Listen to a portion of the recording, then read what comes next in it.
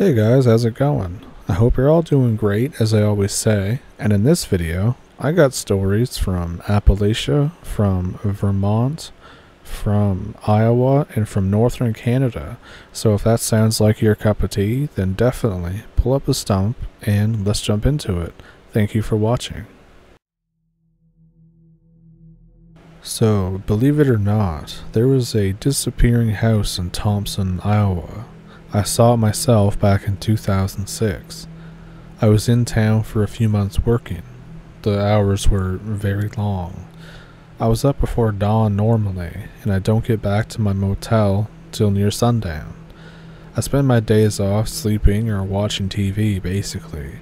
The point is that I didn't really get a chance to see much of the area at all. So on a day off, I decided to take a drive. There's cornfields everywhere. I passed by this one house that really stands out.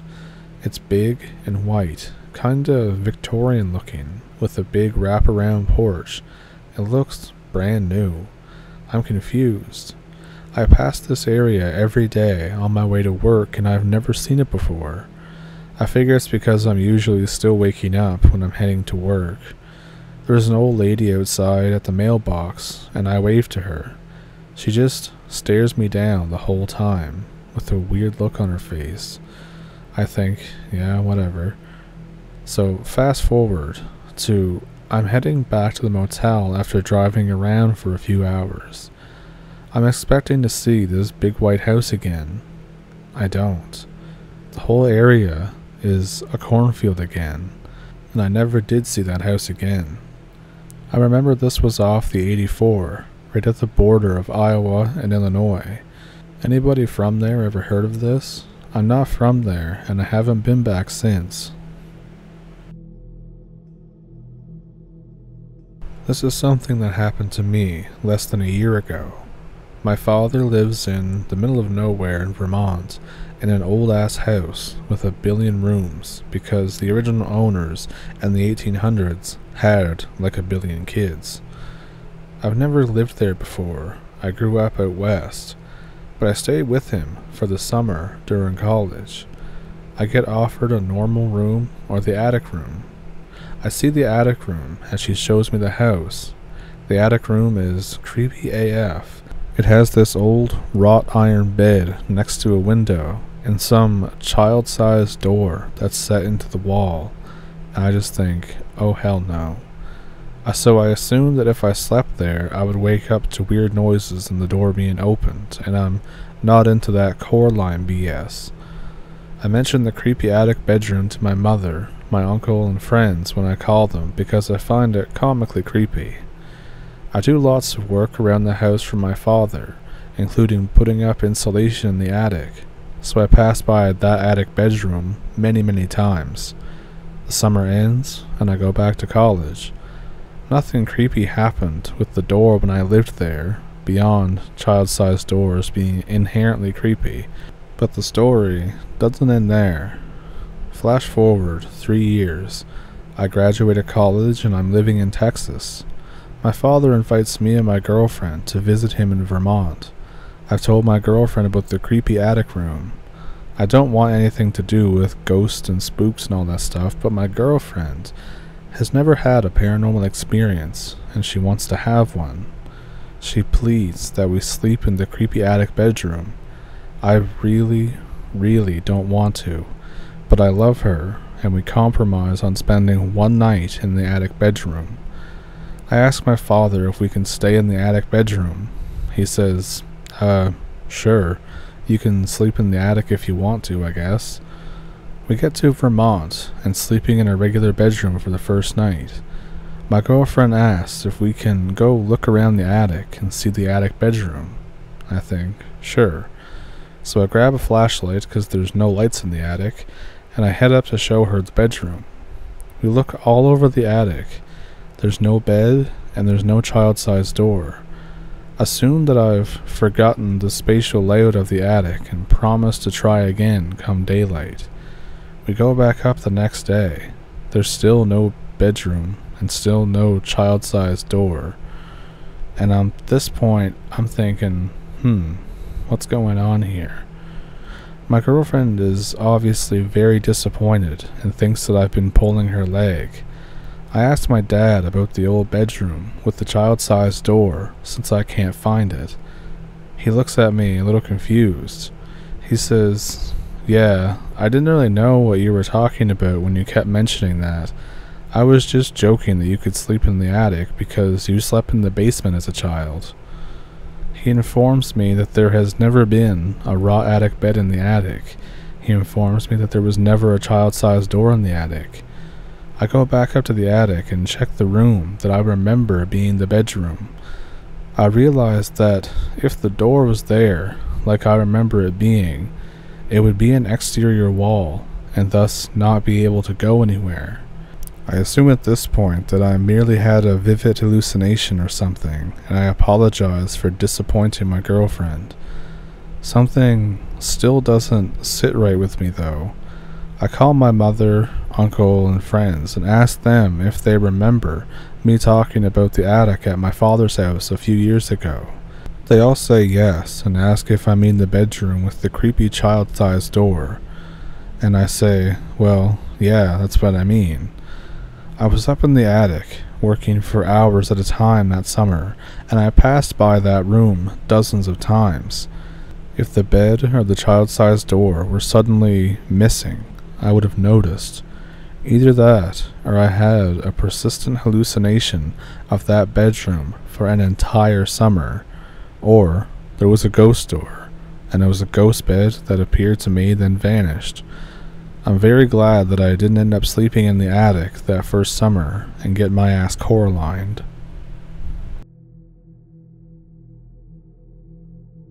So this is a little short one, but it's just as important. One of the watchers or listeners or whatever you can say of the channel had a friend that passed away. He commented on one of the videos and he asked me to use this. So his friend that passed away was named Dwayne, and they were really close. So Clarence says, "So I was at work today, and I left a heavy meat drawer open because I was busy, so I was cooking on the grill about 5 feet from said open drawer. And all of a sudden, it shut. I said, 'Thank you, Dwayne,' and I shed a tear for my friend. I know it was him." So I decided to use that because it's kind of wholesome in a way. Somebody could have definitely ran into that drawer. So I think your friend was looking out for you there, Clarence. And it's kind of nice, but also still spooky. But it's nice in like a way where you know that your friend might still be looking out for you, even though they passed on. It didn't happen to me, but it happened to my dad. And I don't tell the story very often because he's like, doesn't want people to know these things happen kind of thing. So anyways, my dad's father, my grandfather, died in 2005, and he was very close with the whole family, and the family is just never the same after he died. And my dad worked swing shift, so, you know, you can fall asleep pretty much at any point in time after doing that for 30 years. So he was driving to a meeting one day, like this was not work related, it was a day off. He was driving to a meeting in a city, which is about an hour and a half from where I live.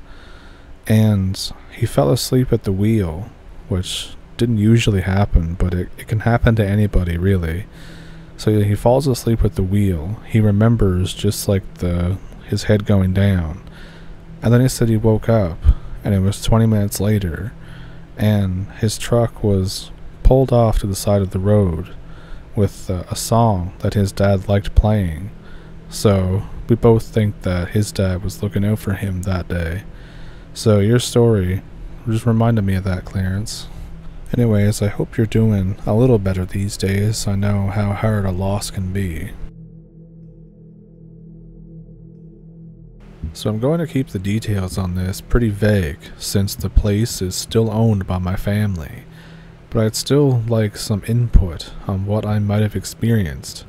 This is my first time telling this story, so bear with me. This happened in the late 90s when I was a young teenager.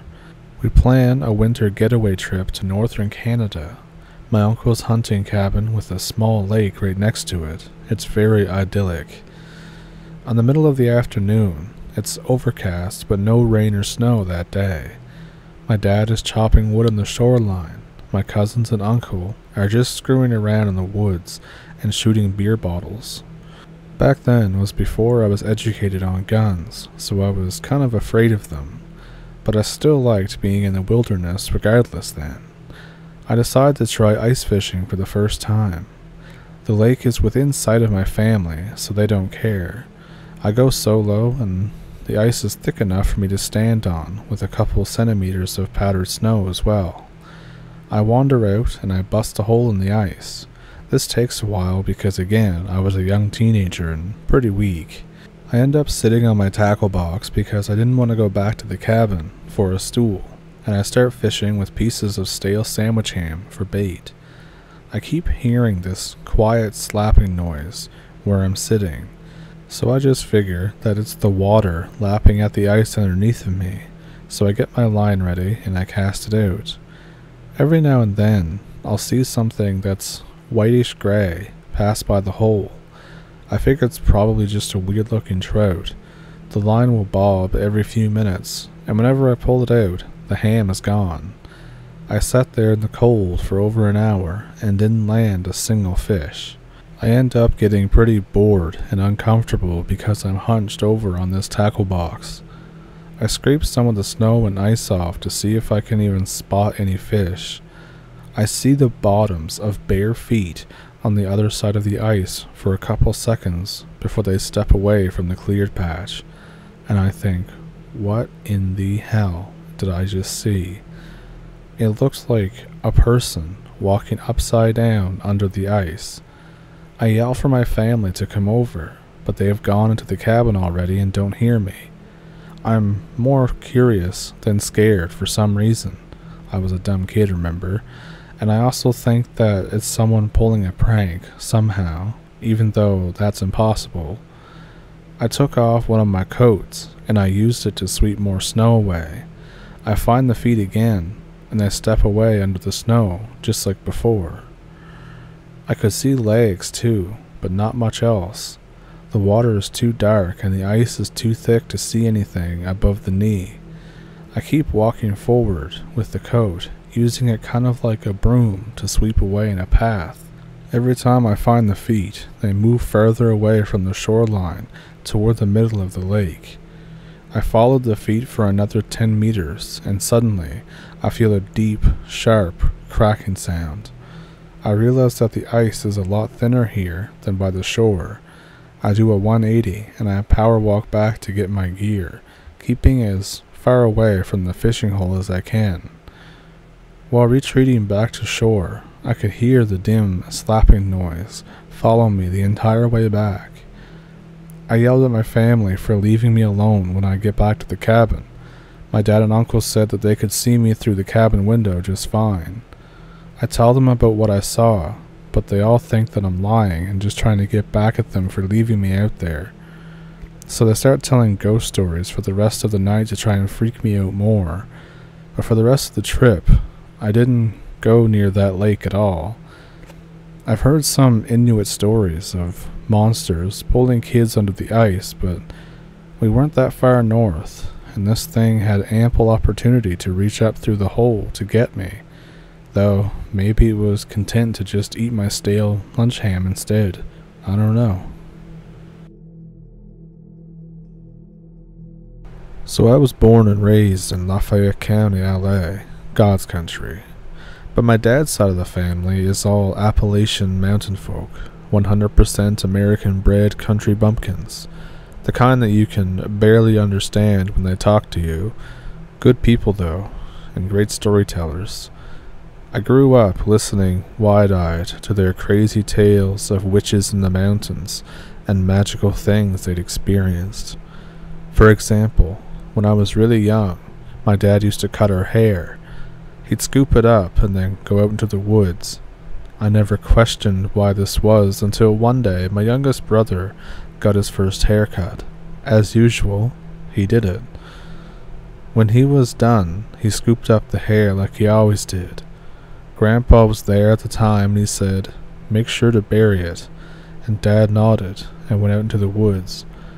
I was about maybe 10 by this point, and I had never been told that Dad was burying our hair, so I asked about it, and Grandpa said that witches can use your hair to cast spells on you. He says that you gotta go out where no one can see you and dig a hole and bury it, otherwise the witches will use it to curse you. Grandpa is shocked that I've never heard that before. He asks, "Didn't your dad ever explain how to tell if a witch made a curse out of your hair?" I tell him, "No, sir," and he explains that witches can put spells on bits of human hair to make a person sick or to make them do things. Occasionally this will result in a hairball. I'm thinking he means like the kind of a hairball that a cat will puke up, but he describes it as a big, tangled up wad of hair. It just appears like out of thin air wherever you are. It sounds dumb, but he calls my older cousin over.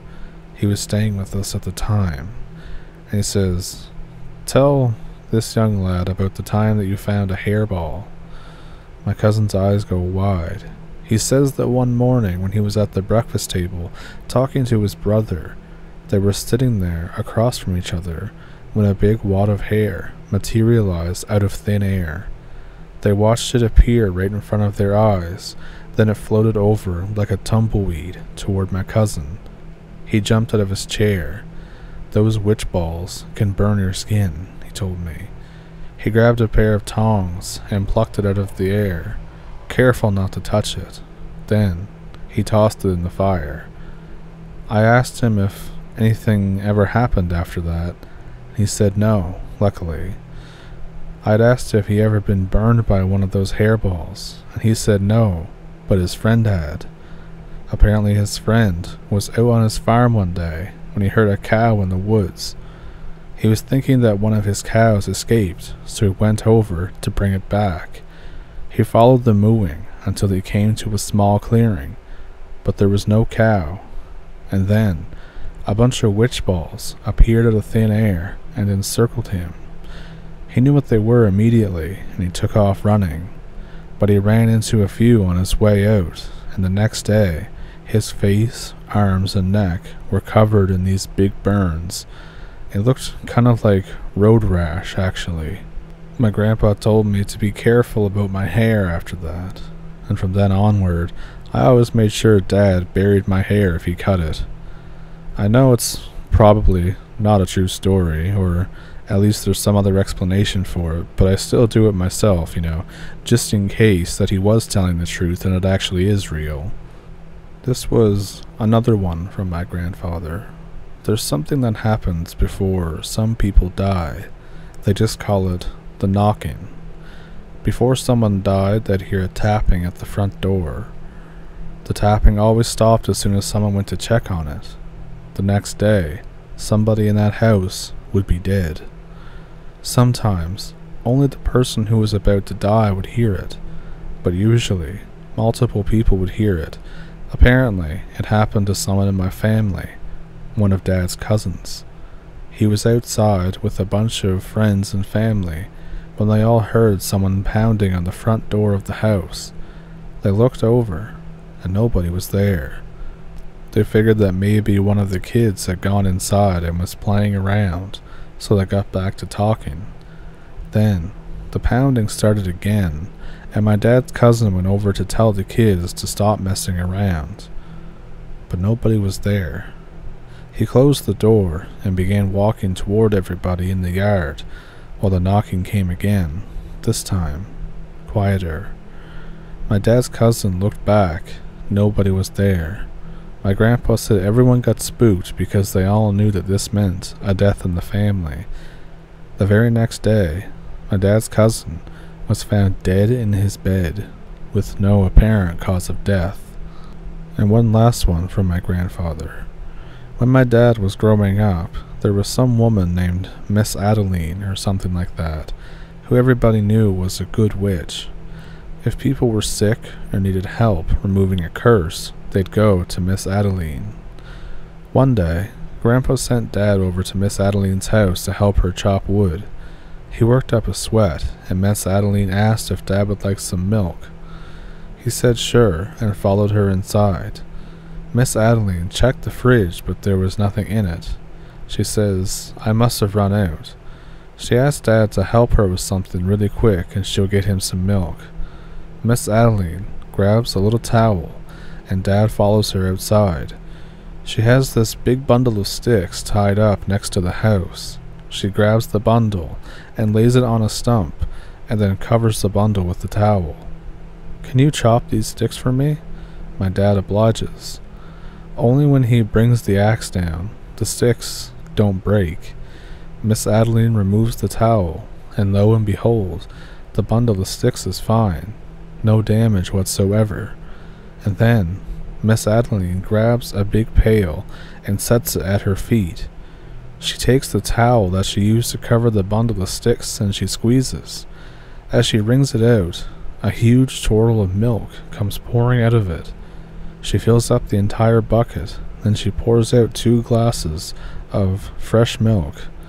My dad takes a sip nervously, then he chugs the entire thing. My dad would tell this part by exaggerating, licking his chops and rubbing his belly.